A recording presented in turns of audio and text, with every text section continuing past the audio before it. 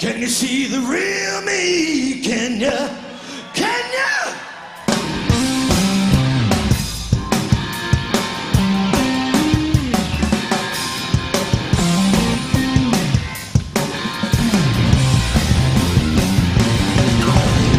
I went back to the doctor to get another shrink. I said, tell about my weekend, 'cause it never betrays what it means.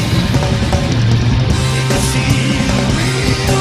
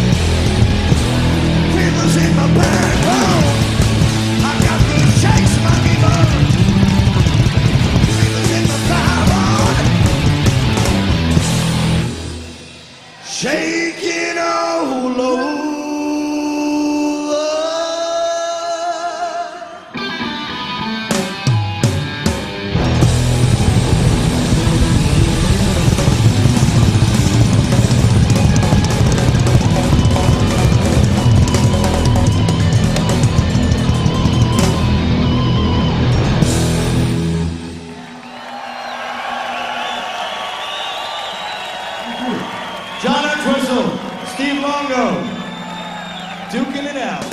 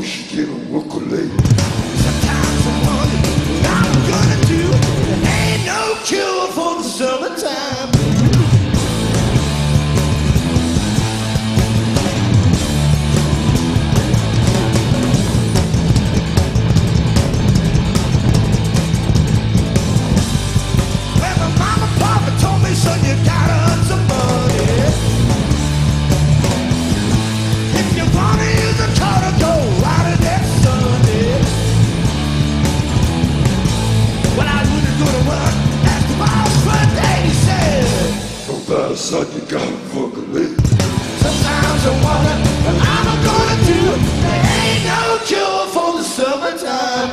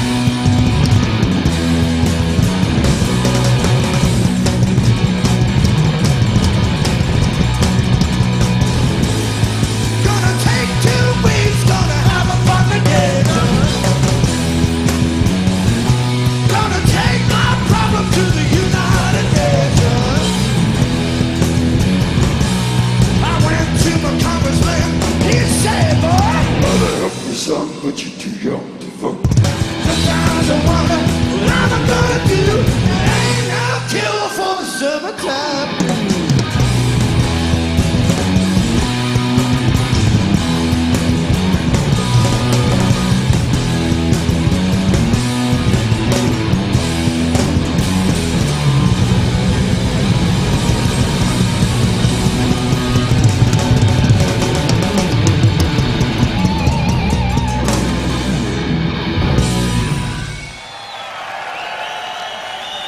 Thank you. John Entwistle was a man of few words and many notes. His mother Queenie told me that by the age of 3, he was standing on a table performing Al Jolson songs at a social club that was frequented by the family. This was the beginning of his public performance career, and John loved the attention. When he wasn't singing or entertaining the adults, he spent his time trying to perfect a suit of cardboard armor to indulge his childhood fascination with knights. A fascination, by the way, that he never outgrew. As a child, he used to build castles in the rubble of the bomb sites in London and played knights for hours, even though his cardboard armor made him look more like a robot than a knight. When John was 14, he was asked to play the trumpet in Teddy Fulliger's band. He was given a hand-me-down tuxedo and played with Fulliger every Saturday night. At 15, he was also performing and passing the hat in local pubs to raise a little extra money during the Christmas holidays. John soon traded in his trumpet for a bass and the moth-eaten tuxedo for some snappier stage clothes. They didn't call him Big Johnny Twinkle for nothing. John went on to change the face of bass guitar and revolutionize the role it played in modern music. He did for the bass what Jimi Hendrix did for guitar, and there isn't a bassist alive today that hasn't felt the everlasting effect of John Entwistle. But he was more than just a musician. He was also an artist, and he loved to draw, paint, and he even built models as a child. His art appears today on album covers and in galleries.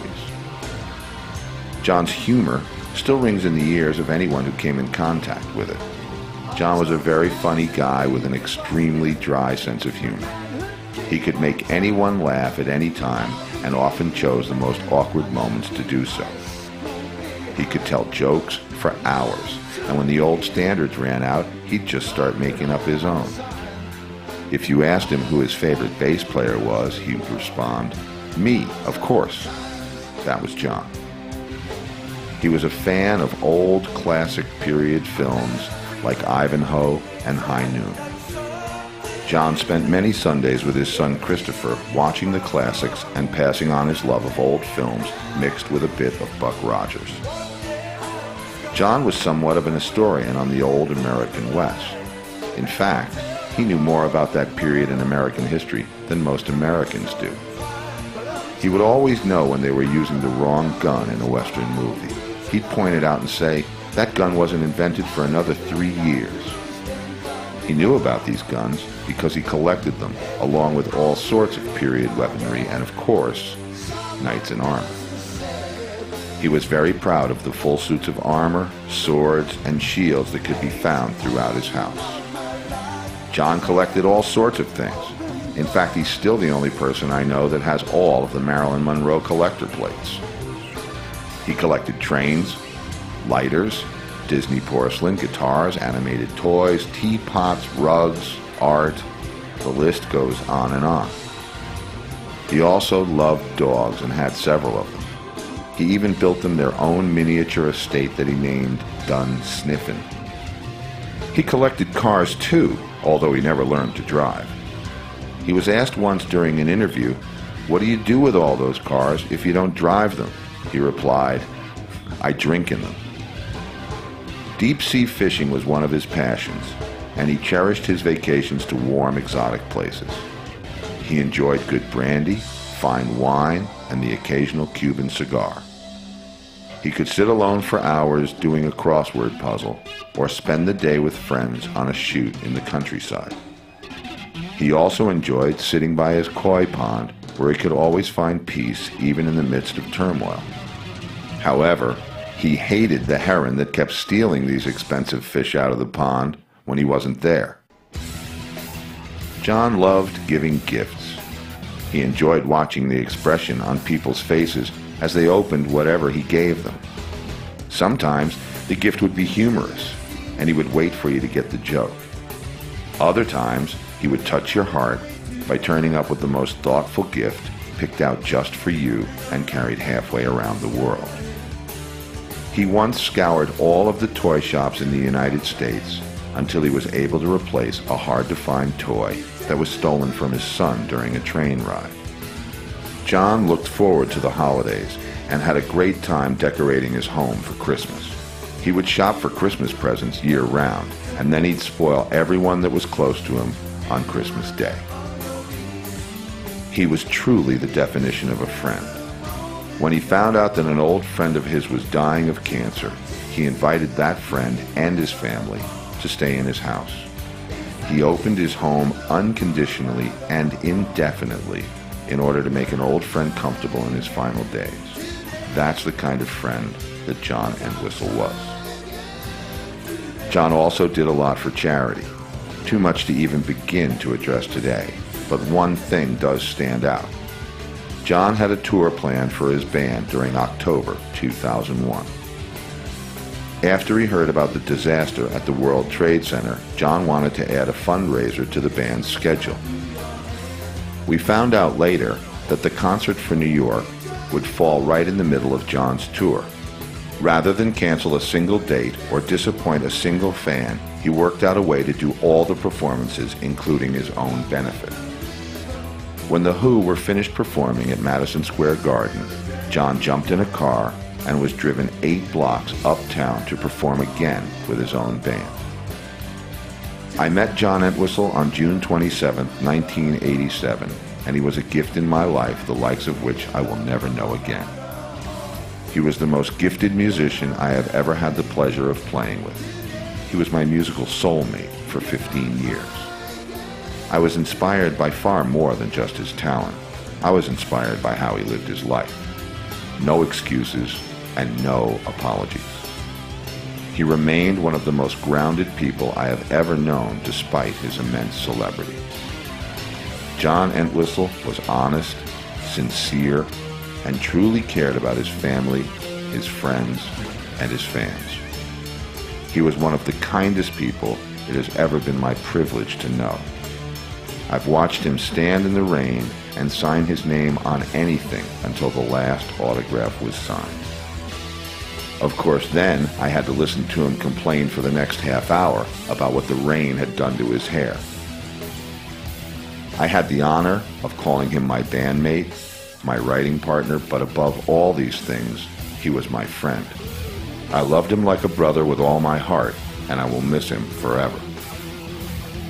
I would like his fans to know that he loved them all very much, and he would, as he used to say, play at the opening of an envelope if they were there. I would like his family to know that while there is a breath in my body, I will continue to sing his praises. I say to you all, when it thunders, think of John Entwistle.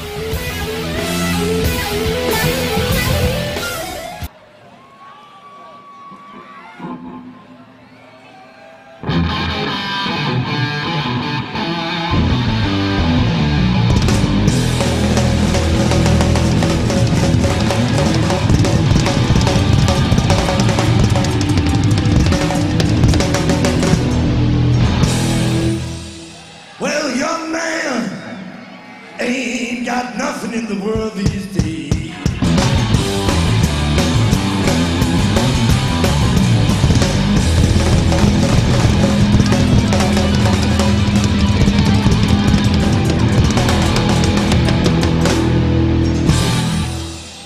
I said a young man ain't got nothing in the world these days.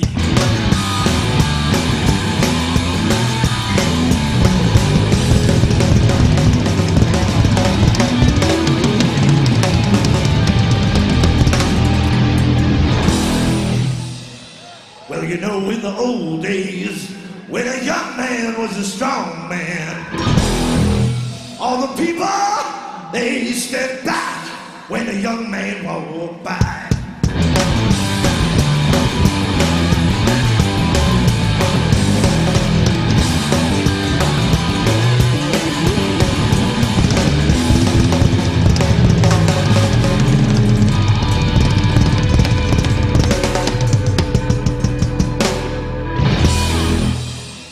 You know, nowadays, it's the old man who's got all the money.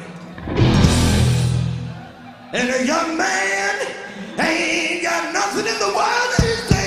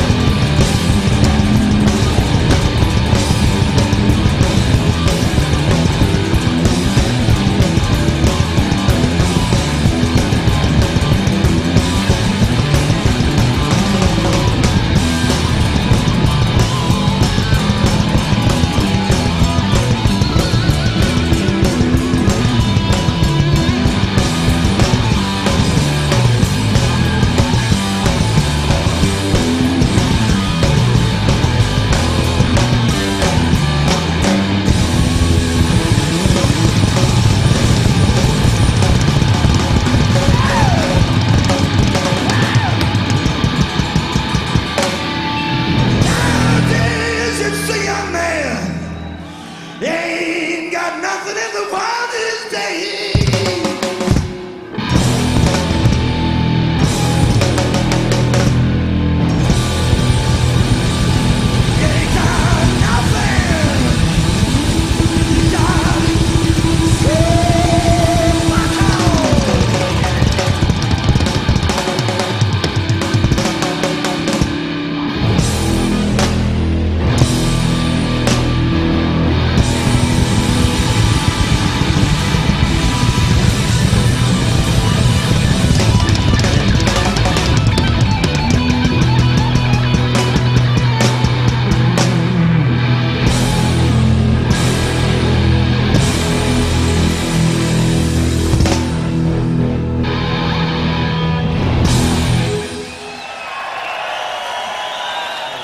Quiet one came from the press wanting to stick me in a pigeonhole.